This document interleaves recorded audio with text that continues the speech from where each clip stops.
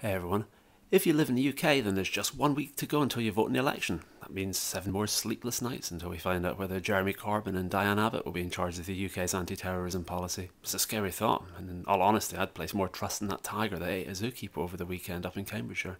In an odd twist of events, this weekend also saw the police in Florida arrest Tiger Woods for drink driving, and for a while I misunderstood what exactly happened between the two stories.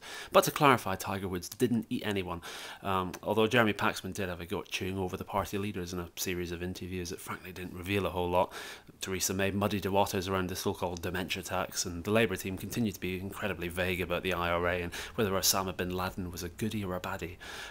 Frankly, I wish Michael Howard would somehow get involved in the campaign so that Paxman could finally get to the bottom of whether he'd threatened to overrule Derek Lewis back in the mid-90s. There are, of course, other parties, though. The Lib Dems, UKIP, Plaid Cymru, the Greens, and in Scotland there's also the SNP, or as it's more formally known, Her Majesty's Nicola Sturgeon.